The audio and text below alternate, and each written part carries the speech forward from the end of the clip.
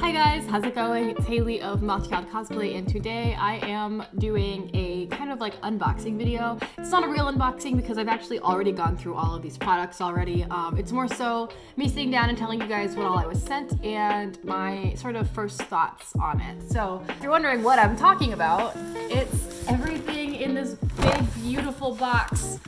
Plaid Crafts, the paint company, blessed me so gracefully, and they sent me a really nice little crafting kit sort of thing, and I am super excited about most of the things in here, and I just wanted to talk to you guys about them and all of that stuff. So I'm gonna go ahead and start with the brushes. They sent me quite a few brushes and some things that I've both played around with and haven't touched at all. I'm gonna go ahead and start with some of the things that I don't really care too much for, which is actually really just these sponge brushes. Sponge brushes have they have a nice textured, sort of interesting mottled finish when you use them. I just don't really go for that very often. I tend to like very smooth paint jobs, and these don't really give me the application and the look that I'm going for. So this pack actually had a fourth one in here.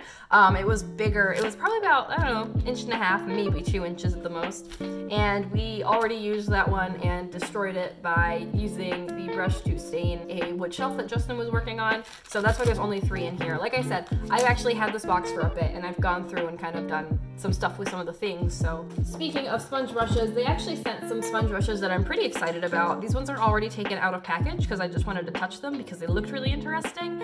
And the only way that I can really describe these is like, it's plastic, and then it feels almost like a really low density EVA foam. Like, it's soft and squishy. It's definitely not actually EVA because it looks like it's open cell, which, I don't know. These specifically said that they're made to not have that sort of sponging look. So I am really excited to give them a try. I don't know if I'll have much of a use for this big one, but like this guy and this one especially, I feel like I might get some use out of, and it'll definitely give like a really unique sort of look, because like I don't know, I've never seen anything like this before. I'm sure it exists, or maybe Plaid just like came up with it. These are Folk Art brand, which is one of the brands that Plaid creates and owns. So that's really cool. I also was sent some Mod Podge brushes. That's 1 pack, 2 pack, 3 pack, 4. So these brushes are made specifically for their product, Mod Podge. And I've already used this guy, which is why he looks dirty. He didn't come like that. I pulled him out and used him and then put him back in because, I don't know, that's just kind of how I am, I guess. So these are all made with synthetic fibers. They are specifically made to try and reduce brush strokes with Mod Podge. I don't really like working with Mod Podge in general just because of the price point. There's other products that I feel there are products that are really similar to Mod Podge, but they're made for different applications, and I tend to go for those over Mod Podge. As an adhesive, I don't really have a whole lot of experience with it, but as something that you're using to prime like Warbler armor, I would usually just go with wood glue. So I don't know, I'm gonna try some of these with wood glue and see how that goes.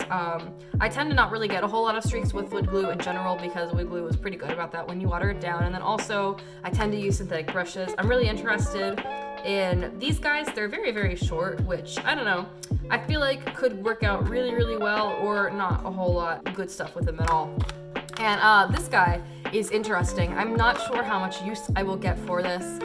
It's basically like a little smoother. It gets air bubbles and stuff out, and it's got like a roller and then like a scraper as well, which this is definitely more of like a paper craft sort of thing. I don't know how much of a use I'll have for it. I might end up using it as like an actual paint roller instead, which I feel like somebody will cringe at the thought of that. And I really hope that, 1, I don't sound super ridiculous because I am sick, and 2, that I don't sound ungrateful. I am incredibly grateful of all of the stuff that they sent me. They had no obligation to send this to me at all, and when I received the box, I was honestly really blown away. It was really kind of this company to do this for me. So I just wanted to like talk about these things and the things that I got and kind of give like an unbiased sort of opinion. I feel like it's really easy when companies send you things to speak in a very biased manner because like you want to be sent more. And don't get me wrong, I would love to eventually one day maybe try and partner up with this company, but at the same time, I don't want to compromise myself and my credibility as a creator and somebody that uses these kinds of tools just to get free stuff, if that makes any sense. So the last 2, like, I guess we could call it hardware related things I got was they sent me a reusable palette, which I'm actually super excited about. Palettes are one of those things where when I'm at the craft store, they're like 99 cents, and I always look at them and I'm like, nah, I don't need that. And then I go home and I make messes everywhere. And then they also sent me this paintbrush holder slash cleaner, which I actually had to ask my husband. I was like, what is this? And he pointed out that this right here, I don't know if you guys can see very well, there's like a textured part on the inside, so that way you can kind of take your brushes and rub it across to get the paint out of there. And then they also have these nice little like holder portions right here to where your brush can kind of rest in and it'll get caught, so that way the tip doesn't touch the bottom and deform. Okay, so now onto the stuff that everybody is like actually here for, which is the paint. I am pretty excited with like just the amount of stuff they sent and the variety. Like, this is all paint. Everything that's left in here is paint. Well, for the most part. I'm gonna start with the things that I don't think are technically paint, which is, I'm gonna start with like the one that I'm actually the most excited about and I didn't even know existed. This painted finishing. It's like a moss thing. And it's super textured from the photos, assuming that this swirl is exactly what the product will end up doing. That just looks really, really neat. And it's 2 different bottles. One says that it's like the adhesive, and the other one says that it's the textured moss. I want, like, it looks super cool, and I'm really hoping that it looks as cool as the art does on the box. Next up, I'm going to talk about the Mod Podge products they sent me. In the past, I've only ever used the matte, and I tried using it to like glue things together, and like I said, I wasn't using it properly is basically what I heard. They gave me a fabric one, a matte Mod Podge, and then a gloss finish. These will definitely, like, I'm gonna use them for finishing props, probably for some stuff here and there throughout the years, but I don't think that I'm going to try and rely on them exclusively. I'm gonna try them both with regular synthetic brushes and then of course with the Mod Podge brand brushes and see if there's even a difference, if it's worth spending the extra money to get the Mod Podge brushes, or if the Mod Podge brushes are just next to the Mod Podge in stores to try and get an extra $1 out of you. I don't know, who knows? I've just kind of always assumed that like a synthetic bristle is a synthetic bristle and there's not much of a difference to them. I could be totally wrong. There might be differences in texture or chemical makeup and how everything works, and who knows, we'll see. We go ahead and put these back, and I'm gonna grab the 3 big bottles that they gave me. Oh, more Mod Podge. So this is actually a product I don't know if I'll be using at all, just because I don't really have much of a use for image transfer medium. I think it's really interesting, and I might try and like find an excuse to use it, but like I didn't even know this existed. I don't really quite know what image transferring is. I'm assuming it's when you print something and then you try and put it onto something else, but like in terms of what that entails and what products are usually used versus this and the differences, I really couldn't tell you. So all that aside, those are the 4 Mod Podge products they sent me, and now let's get into the paint. They sent me 2 large bottles of some paints that I actually really freaking love. The metallic line is some of my favorite paint to use, and I'll actually have some swatches that I'll show whenever I pull all of them out. But they sent me this pure gold, and they sent me silver, and I actually just bought a replacement bottle for my pure gold before they sent this box in, and had I known they were gonna send me one, like I would have just waited the extra couple of days. This silver is used on my Zora Magdaros longsword and carving knife. This gold was used on my longsword, Heartseeker Ashes bow, my Sally White main staff, and then like multiple other random bits and pieces. I believe this was also used on my Grey Warden. But basically, like, I actually genuinely, I love these products. These are products that I've used and that I've bought with my own money over the years, and I'm really excited that they sent me some big bottles because these will definitely last longer than the smaller ones. They sent me quite an assortment of basic matte finish acrylic paints. I'm just gonna kind of grab them and lay them all out side by side so you guys can see. These are just the basic paints. It's interesting to me, and I thought that maybe it was like a different line or something when I first realized it, but some of these have different labels, and I'm not sure if it's because they're a different line, if it's because they were made at a different date, or if it's a different production facility, or what. I don't think it really indicates quality. I know that I have cardinal red in this sort of label. I think that it's just like what's in stock and what's kind of there, if that makes any sense. I'm still really like, these are all colors that I'm going to be using, especially like this blue and these yellows. I know that I'm going to be using those a lot coming up. I also wish they kind of sent some pink. All right, so the next line that I'm gonna be showing you is their metallic paints, and they sent me, I don't know if these are actually all of the colors in their metallic paint line. I would assume so because I didn't even know half of these existed. Like, genuinely had zero idea. I went ahead and made a little swatch card. These are in the right rows, but the order is kind of reversed. I know, I'm sorry. I should really just take the time to redo it, but I am in a little bit of a time crunch because I gotta get ready for work. So really quick, I will talk about, for the most part, these are all very consistent. The only thing, I don't even know if you guys can really see it, is that this green is exceptionally shiny. It's kind of like a greenish blue, but like the size of these sparkly pigments inside makes it less of a metallic and more of a shiny, like, it makes it more sparkly, the metallic. A lot of these, as you can see, they're pretty sheer, and one of the things that I've actually discovered recently that I really like doing with metallic paints is laying down a matte base coat and then applying these like toppers. So maybe do 2 or 3 layers of a matte base coat and then do 2 layers of a metallic topper on top. If you just try and apply straight metallics to an object, you're going to be stuck doing like 10 to 15 layers. I'm not even joking, it's ridiculous. And that's not just folk art, that's all metallic paints, except for spray paints, obviously. But in my experience, like, metallic paints are just thin. Like, all right, so next I'm gonna be talking about a line that I actually only recently discovered, and that is their brushed metal collection.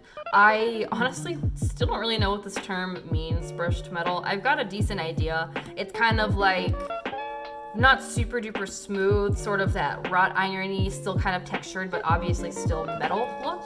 If that makes literally any sense, it makes sense to me, but I also know that sometimes I don't put things into the right term. So I used actually this guy for my Crusader armor. I definitely still used it like a topper. I can't really tell you the major difference between the brushed metals versus the metallics. I'd say the only real difference is that metallics have a bit more of a sheen to them. So maybe if you have something that's a bit more textured and you don't want to show off the texturing quite as much, metal, because it's duller, will still give you that metallic look while hiding a bit of that. Yeah, I don't really know how best to describe it, except for like metallics pick up on every single little bump really freaking well. And these guys were able, I was able to hide a little bit more of my mess ups with them. They're all pretty good. They're not super streaky. Some of the metallics, on the other hand, were, as you can see, and these are all done with one simple pass along. I forgot to say that earlier. So basically just showing you like what they're like. So this second to last line that I'm about to show you is actually the one that I knew the least about, but was the most excited about when I saw it come in the box. So these are the Color Shift pigments. I had heard of them in passing. I had never actually seen them in store. I don't know if maybe the Michaels and the AC More by Me just don't carry them, or maybe they're just always sold out whenever I come by, but they're super cool. I was really intrigued because when I opened the box, they have really neat holographic tops, and yes, I do mean holographic. It doesn't show very well on camera, but they reflect a rainbow. I know the definition of hollow. Don't come for me, Christine. I know, honey. I don't know, they're pretty cool. I do have some things to talk about with them. Once again, I would really only use these as a topper. I was actually thinking, and I have not done this, so this is just pure theory. If I wanted to use the green color shift to really be able to get a really nice view of the shift without having to apply like a lot of layers, what I think I would do would be something like apply a couple of layers of a matte, and then apply one layer maybe on top of the matte of metallic, and then on top of the metallic, apply a layer or 2 of the color shift.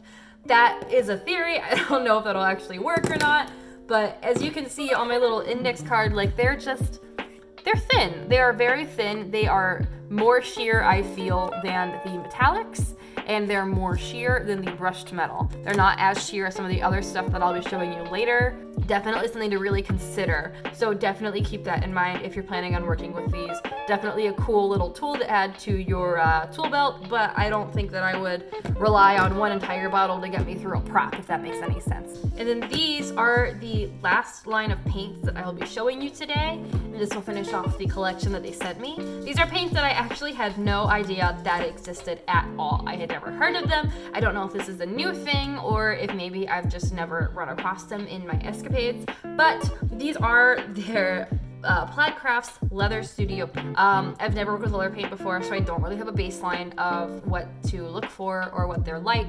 Leather paint is something that I've always wanted to do, but in my experience when talking to people about leather paints, they tend to recommend the Jacquard brand, I believe is what it is, which is really, really high quality products, but they're much more expensive. Like, instead of paying what I would assume to be $2 to $3 for a bottle, you're paying $7 to $10. That is something to consider. The other thing to consider is that there's not a lot of color options. In fact, all of these are browns. All of these are shades of brown. These were the only actual colors, I guess you could say, like the only vivids that they sent me: a yellow, a purple, and then a navy blue. I don't know if this is the extent of the line, or if there's going to be other colors, or if maybe this is just what they sent me because this is what they thought that I would find the most useful, but this is a little disappointing. I will say, however, on my little swatch card, the yellow and the purple, that is one pass. That is one single pass. That yellow was full coverage, that purple maybe require one more coat. These paints should also be super flexible and they're good for vinyl, supposedly. I didn't do a full swatch card of all of these colors because, once again, these are all browns, and then second of all, the swatch cards are paper and they're not going to show the true flexibility of the paints. So let me talk about these paints that were probably, I feel really bad saying this, and I really, really hope that I don't come off as ungrateful because that's not my point at all. These were the most disappointing. These are the ones that I was the most excited about in the leather and vinyl line, and they have the least payoff. Like, look, that's the gold, that's the silver. They're just very sheer, and I know that a metallic paint, once again, I even said earlier, requires like base coats and things like that, but for a leather paint, especially after swatching these two, I expected something a bit stronger.